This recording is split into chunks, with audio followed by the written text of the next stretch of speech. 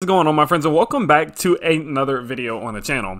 Well, as you can see just from looking at the views on these last HCMC videos, I mean 3,000, 8.5 thousand, 6.3 thousand, you guys have been absolutely loving the Healthier Choices Management Corp videos. Y'all have absolutely been loving HCMC stock, and I'm going to try my absolute best to keep you as informed and up to date as possible on this company. Well, what today's video is focused, it's going to be focused more on is that outcome of the lawsuit that we are seeing them go through. There's a couple different outcomes that this could lead to that I think could be very beneficial for this company, and I did want to go ahead and do my research, figure out what exactly this will likely lead to, just to give you guys an even more in-depth understanding of what exactly is going on with this company. My goal with this, again, is to keep you all as informed as I possibly can and as up to date. And if you do want to stay really as up to date as you possibly can whenever it comes to this company, everyone that I know pretty much that has been investing in this company, a lot of them are going to be in my Discord, on my Patreon. We all talk, we all converse, we talk about HCMC, we put different news, any articles that we see, everything like that. We talk about them very, very often in the Discord. So if that is something that you would be interested in, we actually did have one spot open up for bronze early. We're starting to get even somewhat low on silver and bronze. We're already starting to fill up some of these positions. We already have pretty much maxed out the bronze early. So if you do want to stay as up to date as possible about this and all of your favorite stocks, as well as my trade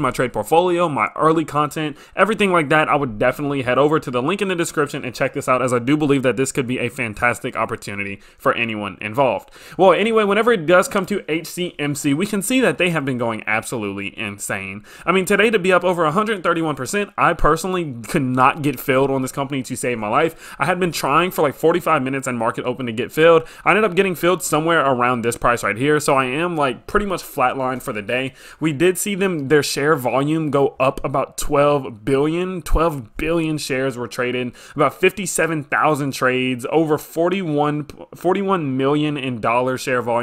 Absolutely insane. This company is just running through the roof right now. Everyone is on it, and everyone is very, very excited about this company. So whenever it does come to this overall, this lawsuit that we're seeing, of course, we're seeing the HCMC suing Philip Morris International over patent infringement on one of their patents. It's a 170 patent that is related to the heating sticks and the overall formulation of their vape sticks that they use. Well, whenever we do go here, we can start to check out some of the things in which they are asking for from this lawsuit. Again, today's video, we're going to be talking about what the outcome of this lawsuit could be and what it will mean for the company. Well, first up, as we can see here, this is at the very, very bottom. If you go look at their filing for the lawsuit, if you go to the very bottom, you'll see something that says prayer for relief, and that is basically going to be the explanation of what exactly they want. If you go through all of this stuff, it's like their explanations of what the lawsuit's about. We have pictures here that are going to be explaining the different products and why they're infringing on the patent. But if you always go to the very, very bottom right here, right in that prayer for relief, you will see what they are asking for. Well, these first two aren't too important whenever it comes to this overall lawsuit, as they just say that basically we want you to rule in our defense.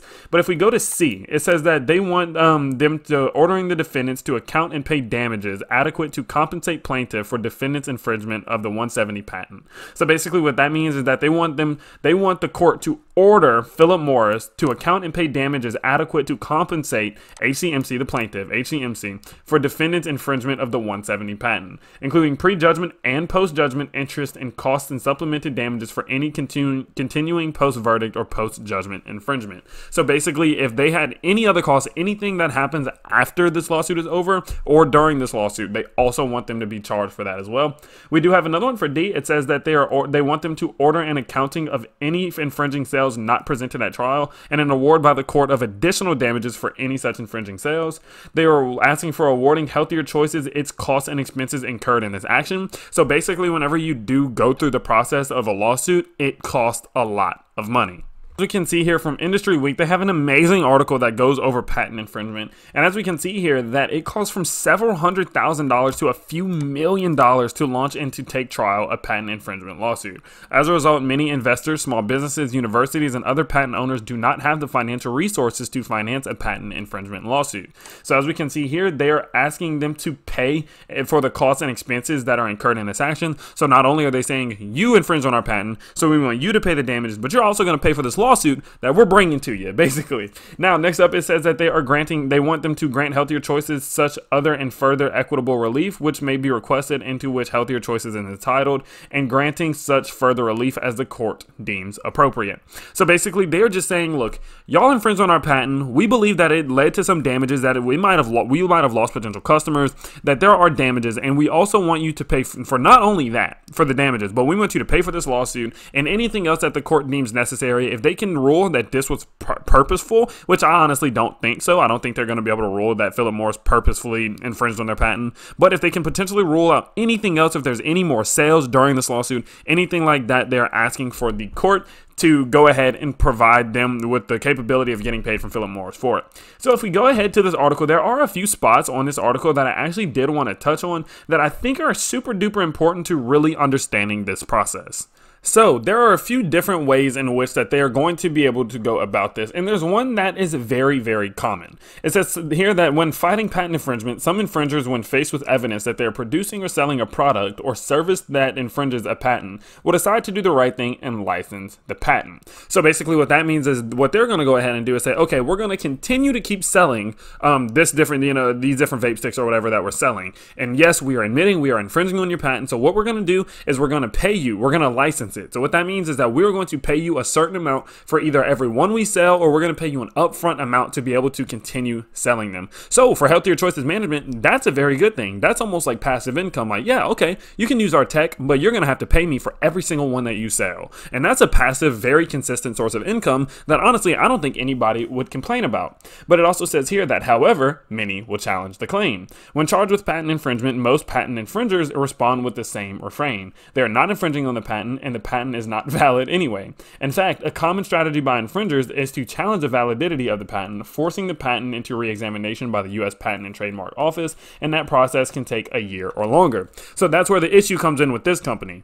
Philip Morris is a very large company. They have money to be able to handle this lawsuit. The issue with HCMC is we can see that they are not a very big company who are still working to even get profitable. So I'm not sure if they're going to be capable to handling this lawsuit for a year or 2 years while they have to maybe potentially go through this re-examination of their patent, or go through some long drawn out lawsuit. So realistically, in the sense that if Philip Morris does decide to challenge it, that could be a bad thing for HCMC. And the reason I say that is because HCMC's patent in the design of their overall product is kind of broad in a sense. So the issue is there's so many other companies who have products very similar to this one that it could be somewhat difficult to prove that it is actually patent infringement, and I'm not sure if HCMC can actually stick it out for the long run. Now, there is a good fact that is stated here right after that paragraph, and it says, like most civil litigation, patent infringement lawsuits are typically settled sometime during the course of litigation, but before actually going to trial. So in HCMC's case, that could be fantastic because they're not going to be continuously paying all of these different court fees, lawyer fees,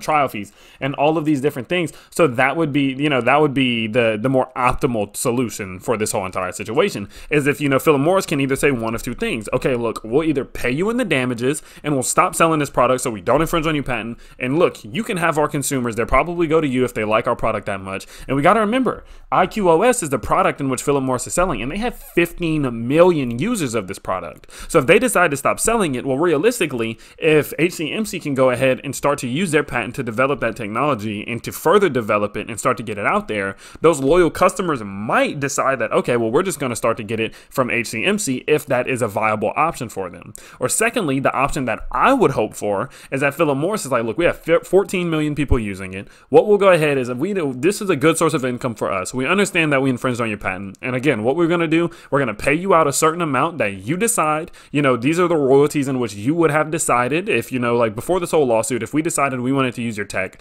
we would have come to you instead of what are royalties that you would want if we decided to sell products that use your patent. And so they're going to go ahead, decide that out, and then we could see potentially Philip Morris continue to sell the IQOS and then pay off these royalties and these licensing, fees or whatever over to HCMC. That would be the more optimal solution for this issue. Definitely let me know what you all think about this. I do believe that the second one again is going to be I hope it does come down to some type of royalty or licensing agreement, because I think that is going to be better long term for HCMC. But with all of this, it will further prove if HCMC is capable of winning this lawsuit. It does prove that their technology is their technology and that they have taken a step stake of this overall growing industry, which is going to be the e-cigarette, the vaping industry.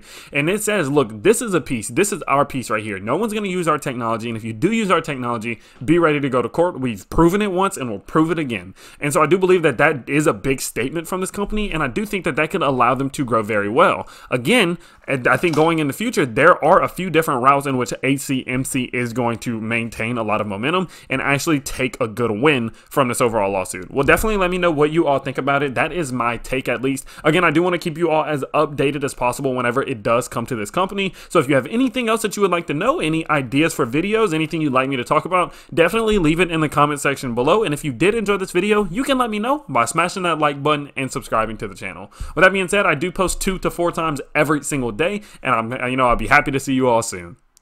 Peace.